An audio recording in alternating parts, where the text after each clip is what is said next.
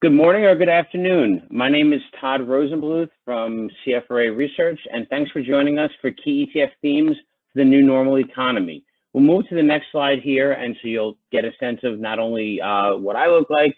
Actually, here's our disclaimer. We'll move to the next slide. I'm joined by Jay Jacobs, who's the head of research and strategy of Global X, and we're going to talk about thematic investing and the reopening economy. We'll move to the next slide here to just give you a sense of the overall agenda. A reminder of who we are at CFRA. We'll talk about the global ETF demand and specifically thematic ETFs. Then Jay's going to join to talk about the pandemic and the accelerated themes that happened as a result of the pandemic.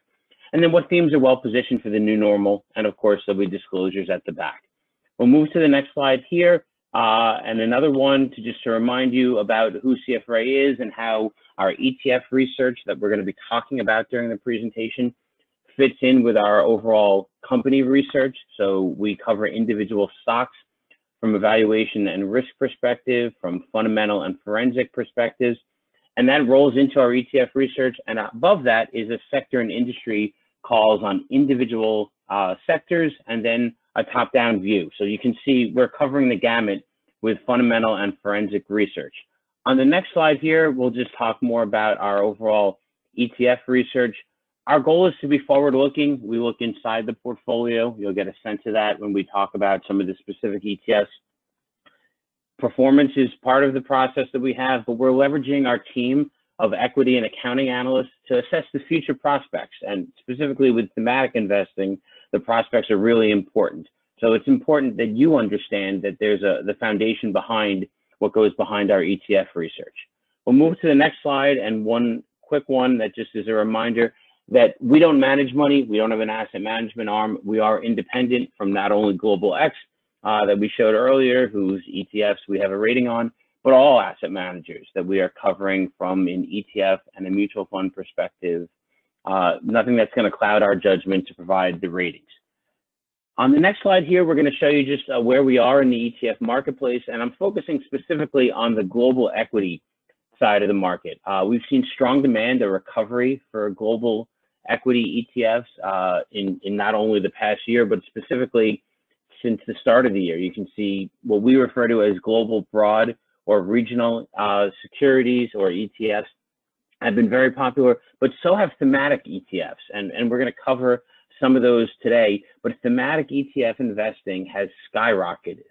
We've seen over a fourfold increase in just the past year, and not in the overall assets, and new products are coming out, which is a good reminder that you need to dig into the underlying portfolios. And I've got one last slide here to show you on the next slide here that is going to talk about, we're going to talk about infrastructure ETFs. Jay's going to spend a good amount of time talking about why infrastructure makes sense, talk about the infrastructure bill. I want to just highlight two of the larger infrastructure named ETFs, IGF, which is an iShares product, and PAVE, which is a Global X ETF. And we're showing those in relation to a global industrials sector ETF, EXI. And you can see a widespread of performance, not only between those two infrastructure ETFs, but whether infrastructure ETFs like PAVE were a good investment in the past year. Again, past performance not indicative of future results. On the next slide here, we're going to just bring up a poll question. We just want to have a better understanding of how you're using ETFs within your practice. Is this more than 50%? Is this between 25 and 50%? Or is ETF something that you're still getting your arms around and deciding how it fits into your clients or your own portfolios? So if you haven't voted, please do so. And within that, I'm going to move us to the next slide if we can, and welcome Jay Jacobs again from Global X. Jay, thanks for joining me. Kick us off. Todd, thanks for having me, and thanks to everyone for joining today's webinar. Really briefly about Global X, we are an ETF issuer based out of Manhattan with over 80 ETFs and 28 billion in assets under management. If you go to the next slide, we can just show the breakdown. Over half of our assets come from our thematic growth suite, which has 26 ETFs currently. So we really have developed an expertise in thematic investing over the last 10 years since the launch of our first product in the space. which is our lithium and battery technology ETF. If we go to the next slide. We're going to be talking about, the new normal economy and which themes really are standing to benefit from this new stage of the pandemic, perhaps the last stage of the pandemic. And we're going to be looking at it from this thematic lens. So first and foremost, we just kind of want to get on the same page with what is thematic investing. We define it as a forward-looking investment approach that's really looking at these powerful macro level trends and the companies that stand to benefit from the materialization of those trends. So it's long-term growth-focused strategies. They're not constrained by geographic or sector definitions. They're these more concentrated portfolios that tend to have low correlations to other parts of your portfolio. And often they're relatable concepts. They're things that we're reading about, that we're seeing in our everyday lives and can experience in person. This all stands in contrast to other forms of investing, smart beta factor investing, which tends to be more backward looking and really kind of based in data and trying to make observations that we think are going to carry forward. So thematic investing is really its own investment approach. We've seen rapid growth of thematic investing over just the last year. In the ETF world, it's grown from about 25 billion to over 133 billion in assets since Q1 of 2020. So this is a fast-growing investment approach as people think about, how to position their portfolios for a very different world that we're entering into. Next. As I mentioned, we have 26 themes. We're going to highlight 2 of them today, but we follow a very rigid process for how we choose which themes to launch, which is largely focused on conviction. Do we believe that this theme is going to play the way we expect it to?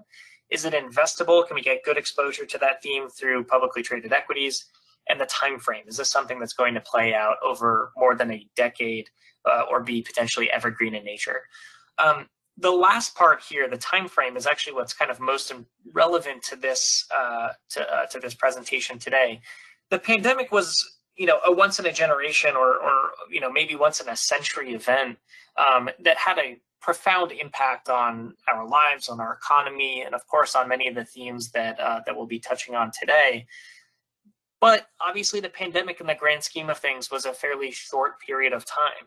If we enter the new normal in the next couple of quarters, we might look back and say this pandemic was a year and a half, maybe 2 years maximum.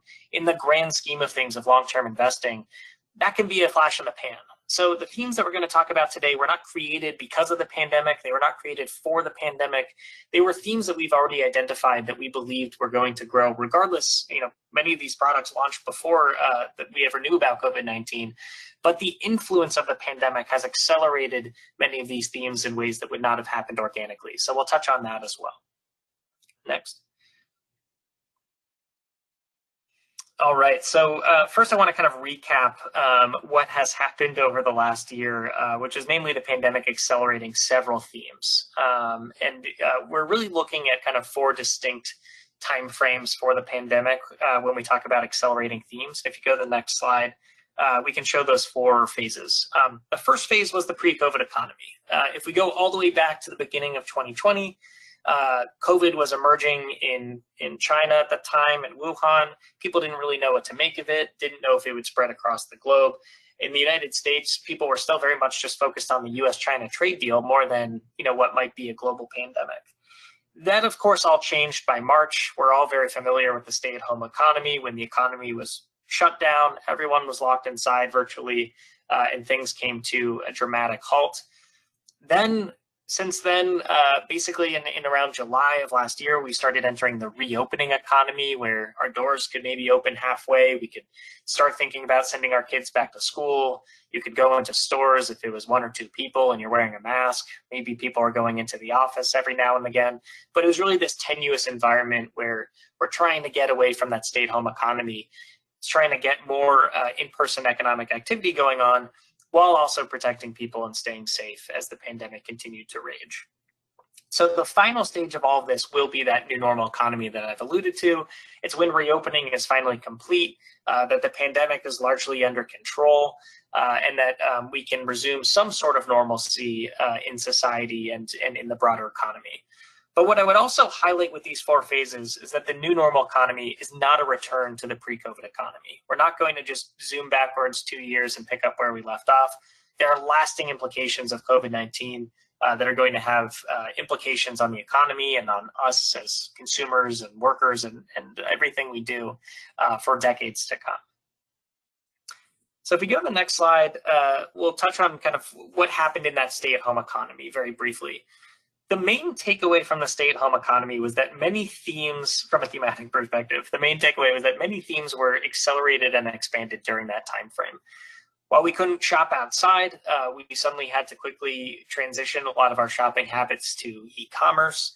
While we couldn't go to sporting events or go to concerts or live activities, we transferred a lot of that leisure and entertainment to streaming, which we could do comfortably from our homes. Working rather than going into the office, moving a lot of those applications and data to something that was accessible via the cloud at home. A lot of these technologies, again, already in existence, but we saw the acceleration of the adoption of those technologies as we really didn't have any choice. Maybe we were going to do more e-commerce in the next few years, but we saw that huge acceleration because we were forced to. And many of these technologies reached a new market than ever anticipated. Think of the senior generation using e-commerce for the first time because they really didn't have any other choices, or emerging markets adopting these technologies as they needed to use the latest technology to be able to function during the stay-at-home economy. But this acceleration and expansion of many themes led to very high growth rates for several themes during that stay-at-home economy phase. You go to the next slide. Two of the themes that really stand out, e-commerce, as I mentioned, in Q2 of 2020, really the thick of the stay-at-home economy, growing 45% over the same quarter a year prior. E-commerce penetration jumping from about 11.5% of total U.S. retail sales to over 15%. Similarly, massive acceleration on the video game side. As I mentioned, the move from live entertainment to digital entertainment, video games are really squarely in that space, allowing people to play games at home, to play games with friends over the internet. And we saw an acceleration of revenues as well in Q2 of 2020, rising 25% in that quarter versus many quarters of single-digit growth. Jay, I want to leave us here for a second, if I can, just to highlight eBiz would be the e-commerce side. That's the Global X product that's tied to it. And Hero is the video gaming related product. But I want to, if you can, just touch on, I'm thinking of cloud computing, for example, as an area where the stay-at-home economy benefited as well. And your ETF, CLOU, was one of the more popular ETFs. Am I remembering that correctly? Yeah, that's correct. So, e-commerce and video games were not the only themes that were accelerated during the stay-at-home economy. As you mentioned, cloud computing really facilitating that ability to work from home via, our cloud ETF. Another one, robotics and artificial intelligence. A lot of companies were trying to figure out how to automate more systems so that more workers could stay at home or that they could limit in-person interactions. So we saw an acceleration of robotics as well during the stay-at-home economy. So it's not just these two themes that were accelerated, but I think they're really kind of the most representative of that shift to digitalization as we were really kind of locked inside for a few months there. Thanks. And I'll let you move us to the next slide, but I'll use this as an opportunity to encourage listeners to submit their own questions, and we'll get to as many as we can by the end of the presentation. Perfect. Thanks, Todd. And so after the stay-at-home economy, we transitioned to the reopening economy. As I mentioned, this was really a tenuous environment. We started to see that better treatments, the development and approval of vaccines, new social norms being put into place, like wearing masks and social distancing, allowed people to start to resume that more normal economic activity, going into stores in limited capacities, going into the office from time to time, sending their kids back to school. But the reopening economy, which, to be clear, we're still very much in, we have not reached the new normal economy yet, although we might be close, has several key characteristics that are different from the stay-at-home. We still have COVID-19 flaring up.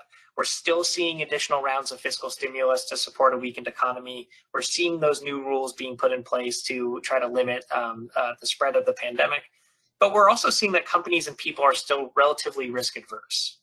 Not everyone, but a lot of companies don't want to force employees to go back to the office until they know it's going to be a safe environment.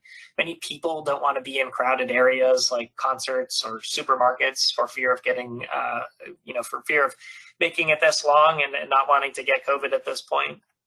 Travel bans are still very much in place, so you can't just travel around the world or even within the United States without thinking about quarantines or vaccine passports. And then finally, the uncertainty in certain areas of this economy are creating uncertainty in other areas. If you don't know if you're going to be able to bring your kid to school in person, that might influence your decision to go into the office that day, and vice versa. If you don't know whether you can go into the office, it might change your plans for how you're thinking about your kid's schooling. So this tenuous reopening economy has created a lot of uncertainty, but at the same time, the themes that were accelerated during this stage of the pandemic were really those that focused on safety and flexibility.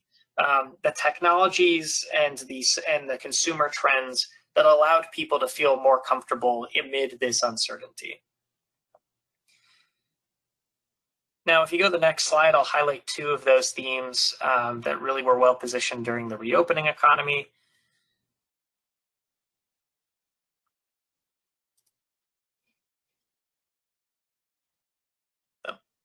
It might be frozen here. Next slide, please.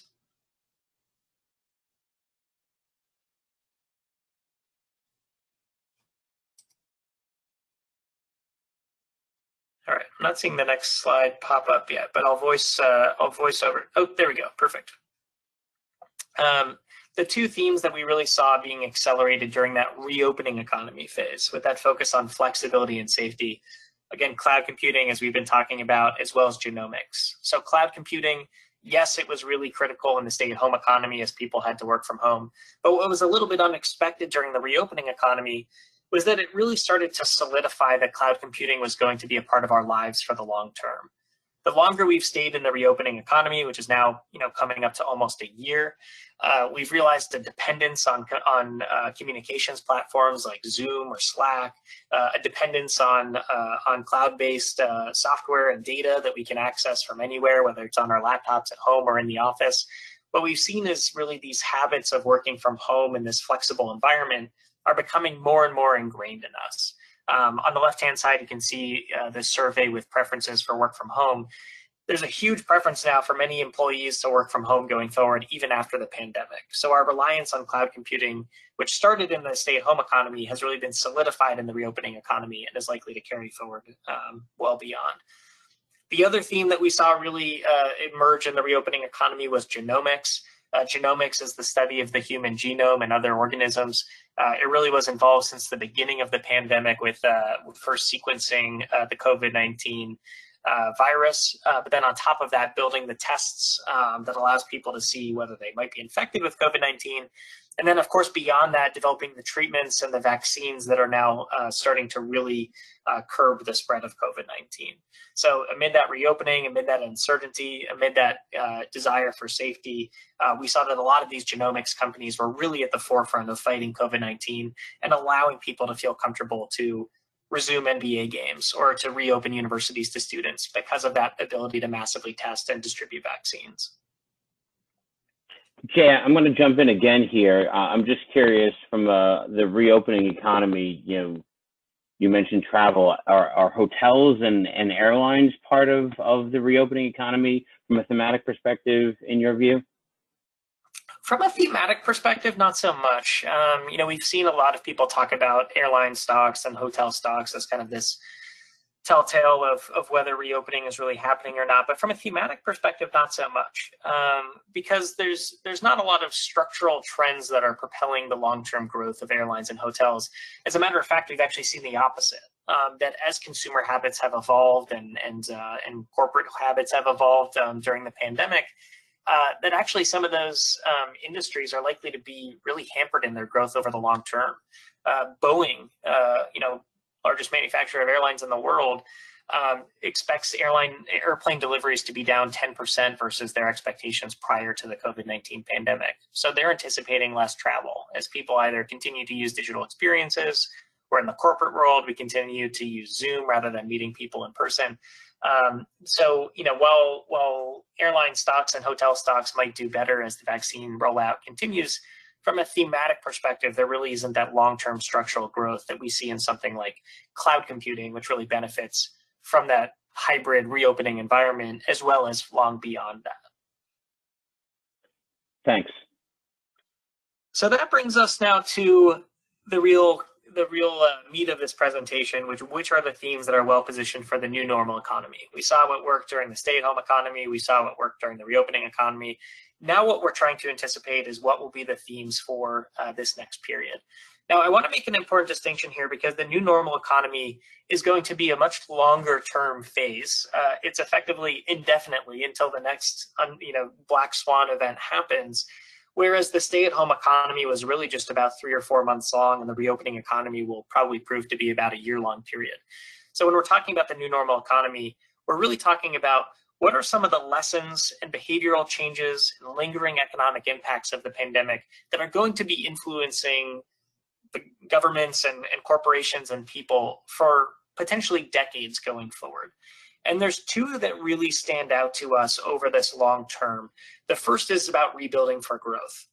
Even in 2021, as we're seeing accelerating economic activity in the United States and around the world, there's still anticipated to be a GDP output gap of about 1.7%, meaning had there not been a pandemic at all, we would expect GDP to be higher by 1.7%. That lingering impact is expected to be there for several years to come. Outside the United States, that lingering impact could linger even longer as certain emerging markets take longer to recover. But effectively, we're still dealing with that challenge of a weakened economy. We have high unemployment. We have this GDP output gap. We still have very low interest rates, which means it's very easy to borrow and to stimulate economic growth if you're willing to tap into borrowing, which creates a unique window to really focus on building something both for the short term and the long term, which we think really uniquely aligns with U.S. infrastructure development, building in the short term to facilitate longer term economic growth. The second aspect of this new normal economy that we think is going to be really a key theme for the next decade plus is preparing for the next crisis. Now, we don't know what the next crisis will be, but we have a very good indication of what a future crisis could be, which is the impending climate issues that we're seeing with rising temperatures around the world and growing billion-dollar climate events. Are there lessons that we can learn from COVID-19 around planning for future crises that we can expect? Not necessarily know when they're going to happen, but know that the likelihood of them happening over the long term is very high. Are there other lessons we can learn beyond just being prepared about international coordination? Climate change, like the pandemic, doesn't respect borders. It's going to happen and requires a global effort to contain, just like the pandemic has. So as we think about the new normal economy, we're going to talk about these two themes more in depth and why we think they're so well positioned as we take these lessons from the COVID-19 pandemic and inherit these economic realities. So digging into U.S. infrastructure development, again, this is a theme that we saw, that we really started to tackle prior to the pandemic. We launched an ETF on this, PAVE, back in 2017, as we noticed that whatever happens, we know that infrastructure has been grossly underinvested in the United States. Right now, over the next 10 years, there's about a $2.59 trillion investment gap, ranging in everything from surface transportation, roads and highways, water infrastructure, electricity and electric grids, airports. A very expansive definition of infrastructure has been grossly underfunded and is going to require trillions of dollars to make up that gap. You're seeing this, impact things like the economy and human safety. 40% of major roads are in mediocre condition or worse. 7.5% of American bridges are structurally deficient, a ticking time bomb waiting to happen. And the United States has a disproportionately high number of traffic fatalities each year at 36,000. This is already the impact of infrastructure today without doing anything, and receives a C- grade from the American Society of Civil Engineers. But if we go to the next slide, you can see, why this is happening and that, why infrastructure has been so poor in the United States for a long time. It's really first and foremost is the funding gap. Percentage of infrastructure being spent relative to GDP has been on the decline for the last 10 years. It peaked around just above 2% around around the financial crisis, as we had a kind of short-term infrastructure bill that helped put people back to work and spend on infrastructure. But since then, it's really plummeted. We haven't seen any major federal infrastructure bills pass, even though it was talked about not just at this election, but the previous 2016 election being talked about by both Hillary Clinton and Donald Trump on their platforms. So it's something that everyone's aware of. It's something that people have been talking about investing for a long time, but we really haven't seen that major investment in infrastructure. And even if you were to extend this chart going backwards, this 2007 to 2011 peak is actually kind of an anomaly.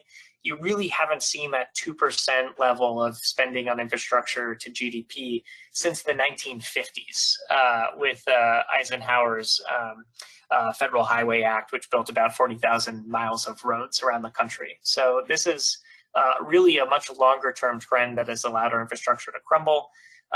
Not only the lack of investment, but demographics. We're continuing to see population growth. We're seeing people move to cities, although maybe that's a little bit uncertain at this point. And we're seeing that climate risks are starting to really impact infrastructure as flooding and hurricanes and wildfires are accelerating the depreciation of infrastructure faster than just if we were using it on a regular basis. Next slide. And on top of that, on top of the lack of investment in infrastructure, what we're also seeing is a changing definition of infrastructure. As we continue to transition more towards digitalization, we see that infrastructure is no longer just about roads and highways or even airports. It's really about digitalizing every aspect of our infrastructure.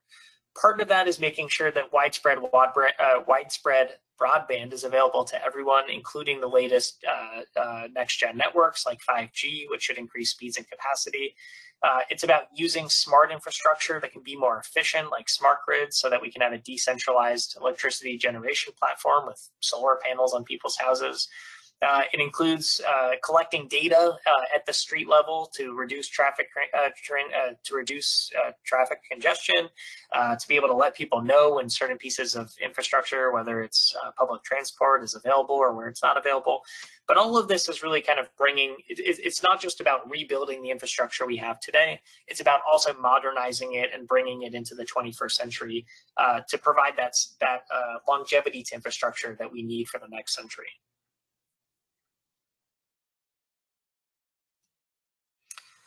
So, of course, the most kind of relevant thing to all of this today is the American Jobs Plan, which we just saw announced last week by President Biden.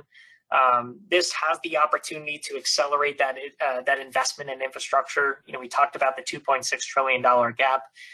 Biden's plan is planning to invest $2.25 trillion, 1% of GDP over the next 8 years, which could certainly help close that gap, if not totally, but not quite totally close it. And his plan also has a very wide, broad definition of infrastructure. It does include physical infrastructure like transportation, but it includes buildings and schools and hospitals. It includes infrastructure resilience for climate change. It goes even further, though, to include energy, water, and digital infrastructure. So starting to really develop our clean tech capabilities in the country, enhancing our water utilities and water infrastructure, and building out widespread broadband for particularly rural regions that don't have that connectivity today. Beyond that, there's, I think, what we would consider not even really quite infrastructure investments, but investments in the U.S. economy to accelerate innovation and research in areas like artificial intelligence, to invest in U.S. manufacturing, to reshore manufacturing jobs to the United States, as well as to develop our workforce for 21st century jobs and providing more long-term care to the aging population. So all of this put together shows that not only is U.S. infrastructure a theme that we think is going to be in focus over the next 10 years in kind of the wake of the pandemic, but we're also already starting to see this action at Washington. To give this a little bit of context, though, I think the chart on the lower right-hand side of this slide is really helpful, because I think, for many years, people have been talking about the importance of a federal infrastructure plan. The reality is federal spending on infrastructure is quite small as a percentage of total infrastructure spending. Most of it still happens at the private sector level and the state and local government level, which means this federal infrastructure plan is going to create a huge delta in total federal in total spending. We would expect that private sector spending and state and local government spending would be relatively the same, but you would see that 5% of total infrastructure spend from the federal government expand dramatically if this bill were to pass in its current form, funding a huge amount of new infrastructure going forward. Now, the question we often get on that is this plan going to be passed? Is this something that could become a reality? We don't have all the cards on, we don't have any kind of unique information on that. But because it's been ruled by the Senate parliamentarian that this could be passed through reconciliation, it does seem like there's a fairly high likelihood of this plan being passed in Congress by later this year. It will have to be drafted by the House. It will have to be voted on in the House and make it to the Senate, and then would be passed with a simple majority if it indeed can make it through reconciliation. But the odds are looking quite high that this plan could be enacted and could really accelerate this investment in infrastructure that is so direly needed. Now I'll go to the next slide.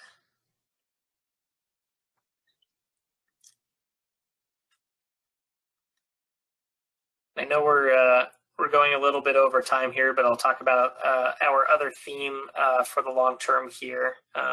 Not seeing the slide change, but I can start to kind of preempt it. The second theme that we see in this new normal economy really thriving is going to be the clean tech and renewable energy theme. The reason for this is because of the COVID-19 pandemic. I think there's going to be a renewed emphasis on trying to tackle global problems. Had there been better planning for the COVID-19 pandemic, better coordination among countries, both in identifying pathogens and developing vaccines and coming up with coordinated approaches to limiting travel and the stay-at-home economy, we could have tackled this pandemic in a much better way. Unfortunately, we, as a globe, as an international community, we're very reactive to the pandemic, and that has caused it to linger much longer than it otherwise could have had we been better prepared. So I believe that this is likely to translate into better preparation for the resulting climate, or the ensuing kind of climate change pandemic or issue that could be coming up in the next decade or so. So that would really benefit the clean tech and renewables value chain. Those are 4 different areas: renewable energy sources like solar and wind, electricity generation, the development of better technologies for energy efficiency and storage, like batteries that can store that intermittent power, and a smarter grid that can be less wasteful, as well as the electrification of transportation and buildings, and of course, removing carbon dioxide from the atmosphere.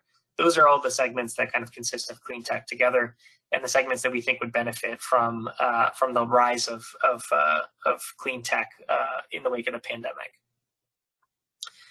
So I guess just a little bit of background on clean tech for everyone's context. For a very long time in history, there was about 265 parts per million of CO2 in the atmosphere. That has now risen to about 415 parts per million in the atmosphere, showing that we are seeing more carbon concentration. Over that same time, we've seen mean temperatures really rise over 1 degree Celsius from the 1960s, and it's estimated that about half of the emissions, humans are responsible for about half of those emissions that have caused global temperatures to climb. Go to the next slide.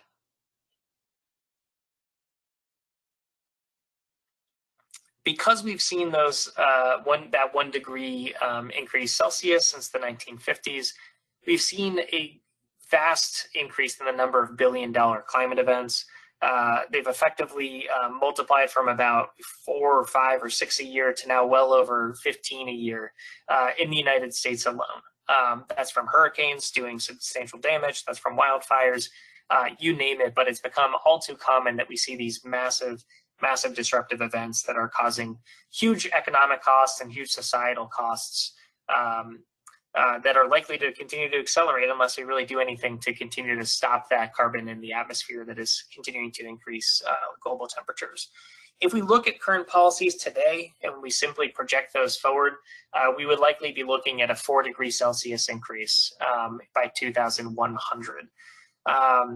Of course, we've seen the U.S. re-enter the Paris Agreement just in the last few months. The Paris Agreement is focused on limiting that temperature increase to just 2 degrees Celsius, which would hopefully help stem some of those issues. But regardless, some of the rising temperatures would likely continue to increase those natural disaster frequencies, causing people at risk who live along coastlines and continuing to cause lethal heat for the global population that is in very hot areas. So what's the antidote to all of that? Basically, it's to spend a lot of money on clean tech. Estimates are that it will cost roughly $110 trillion to mitigate the climate disaster. We have spent a small fraction of that on the COVID-19 pandemic. So to put this in context, total government spending on the fiscal stimulus for this pandemic is $5 trillion, $6 trillion. So in the United States, so if you take that globally, it's still probably less than a fifth of what would be needed to invest in clean tech. Also, to put that in context, 110 trillion is about the market cap value of every stock listed in the world today. So a massive, massive investment is going to be required. That's going to require that kind of global coordination to be able to stem this pandemic or this upcoming challenge before it really has its full impact.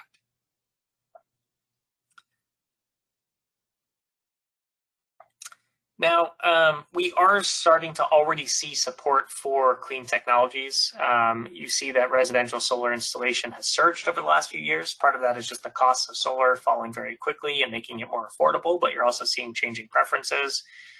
We see that 86% of US adults are in favor of funding search for renewables. We see very strong support for requiring utilities to produce renewable energy, for providing tax rebates for EVs and solar panels. So we are already seeing this shift underway of greater emphasis from consumers or individuals in pushing for greater clean technology in our everyday lives. That, of course, has the downstream impact of pushing companies to support greater emphasis on clean tech. So companies like Google and Facebook and Microsoft and Apple committing to carbon neutrality well ahead of US government guidelines to be able to meet those customers with what they care about, which is increasingly investing in clean technologies. But we're also seeing a lot of this support happening at the government level. If we go to the next slide, we're seeing that in the United States, Biden is coming out with a plan to achieve carbon neutrality by 2050, fully decarbonizing the power sector by 2035, but also spending the next 30 years looking at reducing building emissions through electrification, moving away from oil and natural gas and using electricity for heating.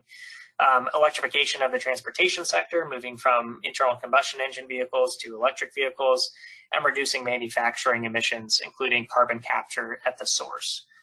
Of course, as I mentioned, this is not just a US-based issue. This is a global issue, much like the COVID-19 pandemic. We're seeing China committing to achieving carbon neutrality by 2060, Korea by 2050, Japan by 2050, and many of the European countries committing to carbon neutrality by 2050 as well. So this is, we're already seeing kind of the accelerated investment and the accelerated efforts to stem climate change. I think a lot of countries are using the opportunity in wake of the pandemic to create greater investments, to forge greater international partnerships, to try to tackle this issue before it really comes to a T. But it will still require many trillions and many more commitments across many governments to achieve this by the 2050 goal. So with that, we'll kind of wrap it up with key takeaways. As we mentioned, the pandemic initially accelerated the adoption of several themes during the stay-at-home economy and the reopening economy. We saw enhanced adoption of digital experiences, whether that was shopping from home, whether that was entertaining yourself from home. We also saw that safety and flexibility became really top of mind during the reopening economy as people adopted technologies that allowed them to start to go outside and resume some normal activities. So as we approach this new normal economy in this post-pandemic world, we believe that there's going to be many implications from the pandemic that carry forward. Yes, we will be able to go back out in person, but in many cases, consumers have changed, our habits have changed, and our priorities have changed in wake of the pandemic. What we believe are going to be the themes over the long term that benefit from this new normal economy are those that take advantage of this unique economic situation with low interest rates, with high unemployment, and an opportunity to spend more at the fiscal level, such as U.S. infrastructure development, as well as being able to tackle the next challenge that's going to come up in a global context, such as clean tech being able to tackle climate change. So that wraps it up for there. I know we went a little bit over, but if you want to see any more research on any of these topics, please feel free to visit globalxetfs.com/research, where we're constantly posting updates on areas like U.S. infrastructure and clean tech. So Jay, I'm gonna open this up in a moment for additional questions that came in and put another call out there for the audience. But I want to just highlight we're covering these ETFs. We've chosen that this gets talked about in part because we have a 5-star rating on PAVE, which is the infrastructure ETF, and we have a 4-star rating on CTEC, CTEC, which is the clean technology ETF. I wondered if you could spend a minute. I showed on a prior slide about PAVE how it's performing differently than some of its peers. In our view, that's tied to the construction of it, pun unintended, that it's more exposed to industrials and materials. Maybe you could just expand on what is and is not inside that ETF. Todd, that pun was intended. I know you've been thinking about that one for a while, but yeah, the infrastructure space I think is really fascinating because there's really two different sides to infrastructure from the investing world. One side is investing in existing infrastructure. That could be utilities companies, that could be energy infrastructure like pipelines. If you look overseas, that can include airports that have gone public or toll roads that have gone public, although that's pretty rare in the United States. So if you're looking to invest in infrastructure assets, there's dozens of companies around the world that are providing that exposure. They tend to be pretty low growth, but they tend to pay a pretty high dividend to investors because they just kind of generate a very consistent cash flow. What we realized as we started researching the infrastructure space back in 2016, however, was that many of those companies, the existing infrastructure companies, are not necessarily those that are going to benefit from greater spending in infrastructure. A federal infrastructure bill or greater private spending in infrastructure is going to build new roads. It's going to build new airports. It's going to build new smart grid technologies and new water pipelines. So for many existing infrastructure companies, that might just be a cost to them. But for the building of this new infrastructure, it's really going to benefit very specific parts of the economy. So within our PAVE ETF, we're getting exposure to construction and engineering companies that do very large-scale infrastructure development. So if you want to go build a highway, you have to hire, a company like Jacobs Engineering to help do that. It includes materials like copper and steel producers, because a lot of those raw materials are going to go into the building of this infrastructure. It includes heavy machinery companies. That machinery will be used to actually do the building. And it includes some transportation companies like railways that will be moving this machinery, people, and materials around the country to help facilitate that development. So it's a very different portfolio than what people would think of as kind of global infrastructure, because we're not investing in the existing assets. We're investing in the builders of new infrastructure going forward. Got it. Thanks for that. I'll move us forward to the next slide, which I believe is going to pull up, again, thanks for the Q&A. I think we're going to pull up one additional poll question.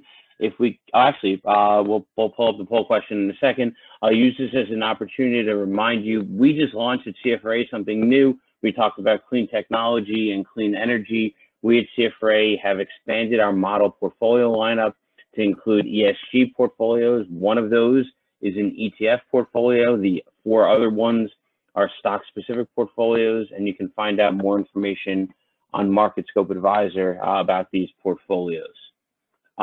Can we pull up the additional poll question that we have? And this is we've been talking about thematic ETFs. It's probably worth just understanding if you're currently investing in them. So simple question, yes or no, do you have any thematic ETFs, whether it's from Global X or some of the other firms that are out there offering them within your portfolio? Jay, I'm going to leave this up for a second and ask you an additional question that came in about the new normal, and somebody from the audience asked about cannabis investing. The new normal seems to be having legalization at the state level in an effort in part to raise taxes to pay for some of the things that we're talking about. Does an ETF like POTX from Global X fit into the new normal?